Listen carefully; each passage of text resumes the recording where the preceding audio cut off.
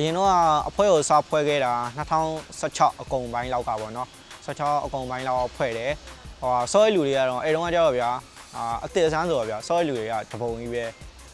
လာလေးလာကြတဲ့လူတွေရှိတယ်စိတ်ပောင်စားလို့လာဆော့တဲ့လူတွေရှိတယ်အများကြီးတော့အများကြီးပဲဒါပေမဲ့ရေရှည်ကြတော့ဗျာတကယ်ဝါမနာပါပြီတကယ်ဆော့ကျင်တဲ့လူလောက်မှဆော့လို့ရမှာလေတဖြည်းဖြည်းနဲ့အဲ့လိုမျိုးပျောက်သွားတာပေါ့လူတွေတဖြည်းဖြည်းနဲ့ပျောက်သွားတယ်ပြီးတော့အစ်စ်တွေပေါ်လာတယ်ပျောက်လိုက်ပေါ်လိုက်ပျောက်လိုက်ပေါ်လိုက်နေပေါ့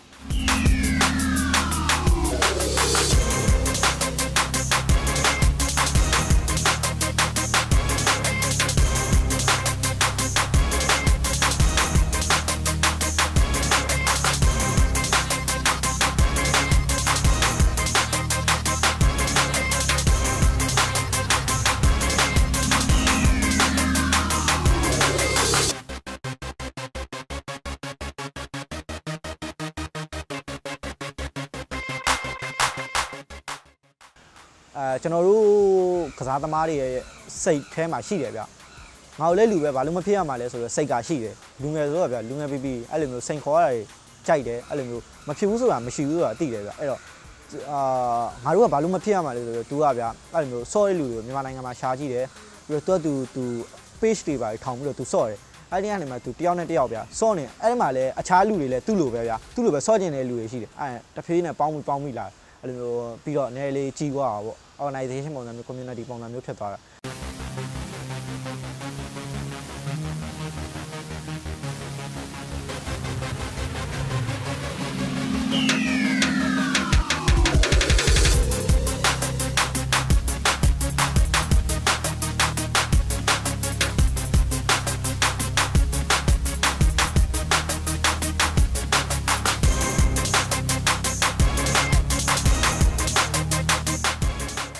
ကျတော့ဒီကနေ့အရှိရကိုပြောခဲ့သလိုပဲပြီးတော့အစွန်းစားလည်းကြိုက်တယ်ပြီးတော့ပုံဝင်ချင်းကပေါ့နော်မိန်းကလေးအားငယ်လို့အဲ့လိုထင်တော့လဲတိတ်ပြောမကြိုက်ဘူးပေါ့အဲ့တော့မိန်းကလေးတမ်းမိုင်းဆိုတာလည်းပြချင်တယ်အဲ့ဒီတခုဟုတ်အားကြောင့်ပါကွာကိုကစားပေးပါတယ်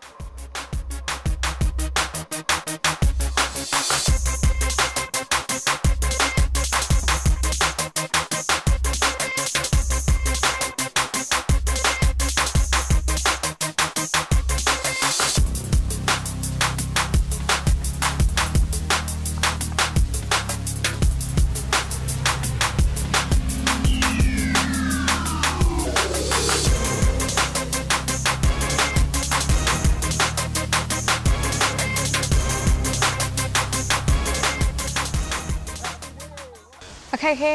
ကတော့ရှိပါတယ်ဟုတ်အများကြီးပဲမိန်းကလေးဆို strap mine လည်းအားနေတယ်ယောက်ျားလေးထက်တဲ့အဲ့လိုတက်မြောက်မှုတွေပဲကြော်လဲနောက်ကြ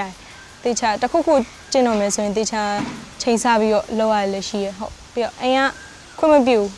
ဆိုတာထက်သဘောမကျဘူးเนาะမိန်းကလေးဆိုပြီးတော့စိတ်လဲပူတယ်ခါလေးကျရင် training ဘိုင်းကနောက်ကြတွေပဲရှိရအဲ့တော့အိမ်ကအရင်စိတ်ပူပါတယ်ဟုတ်ခွင့်မပြုအဲ့တော့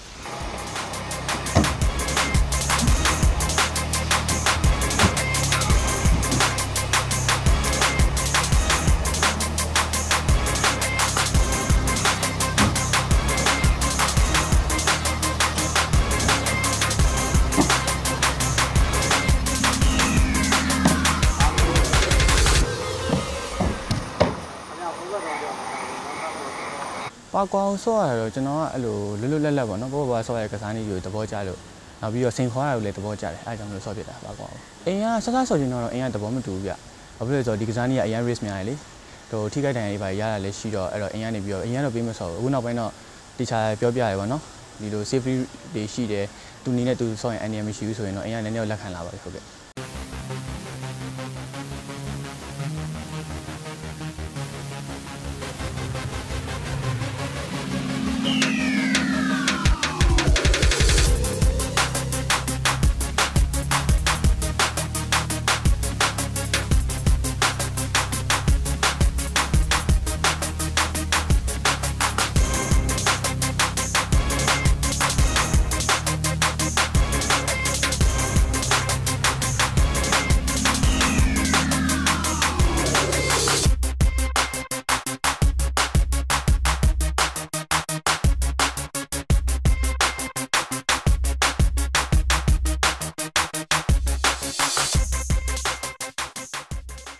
ပါကွာနဲ့ free run နဲ့နှစ်ခုရှိတယ်ဗျာပါကွာကြတော့ကျွန်တော်တို့တနေရာကနေတနေရာကိုသွားမယ်ဆိုရင် ကြော်တယ်ခွာတယ်ခုံချတယ်အဲ့လောက်ပဲ free running ကကြတော့ဗျာဂျွန်းတွေဗျာဂျွန်းတွေထိုးတယ်အလှဗျာရိုးလူမြင့်တောင်ပြောမယ်ဆိုရင်ဖကွာကြတော့အမြန်သွားတဲ့ကစားနည်းတစ်ခု free running ကကြတော့အလှဆက်ရတဲ့ကစားနည်းတစ်ခု speed နဲ့ style နဲ့ကွာတာပေါ့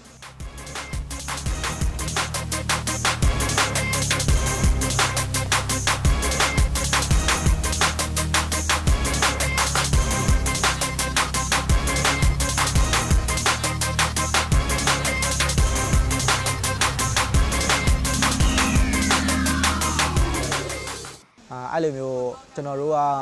အဲ့ဒါကို project ဆွဲရတယ်ဗျ project ဆိုတာတိတိလေးပေါ့နော်ကျွန်တော်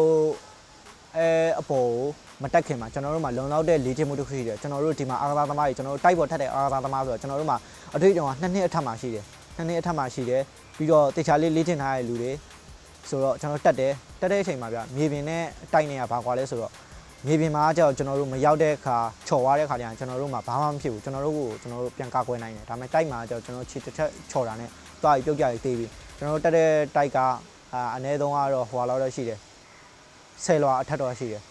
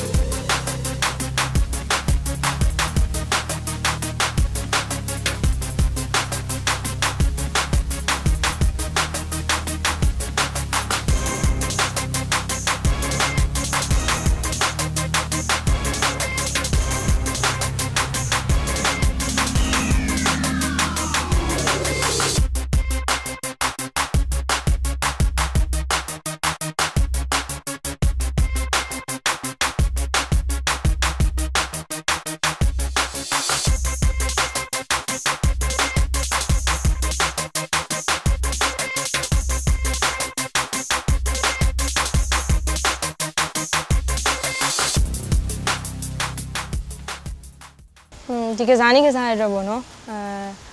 ညီမမြင်နေပြောမယ်ဆိုရင်တော့ဟိုအမြင့်ရ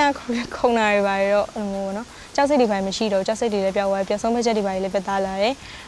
အဲ့တော့ဟိုတစ်ခုခုဆိုကွာကြောက်မနေတော့ဘဲနဲ့ရင်ဆိုင်တတ်လာဟုတ်ရှေ့လျှောက်တော့အဆက်ကစားဖြစ်သွားမှာပါဟုတ်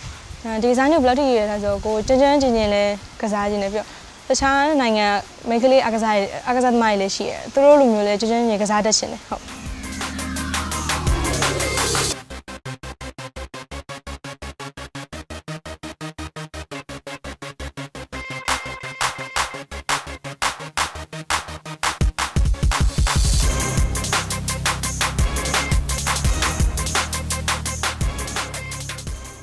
ကျွန်တော်ဒီကစားနည်းနဲ့ပတ်သက်ပြီးရွေးချက်ကတော့ကျွန်တော်တို့မစောတော့ခဲ့လို့ရှိရင်တော့မှပဲဒီကစားနည်းကိုမြန်မာနိုင်ငံမှာကြံခဲ့စီတင်တယ်နောက်ပြီးတော့ဖြစ်နိုင်ခဲ့လို့ရှိရင်ပေါ့ကျွန်တော်တို့ဒီတခြားနိုင်ငံတွေကလိုမျိုးပဲဖူဆယ်ကွင်းတွေမှာကျွန်တော်တို့အတွက်ဆိုပြီးတော့တီးတန့်ပေါ့နော် space ပေးတာမျိုးတို့နိုင်ငံတော်ကထောက်ပံ့တာမျိုးတို့တော့ဟုတ်ရတဲ့အထိကစားဖို့တော့မျှော်လင့်ထားပါတယ်ဟုတ်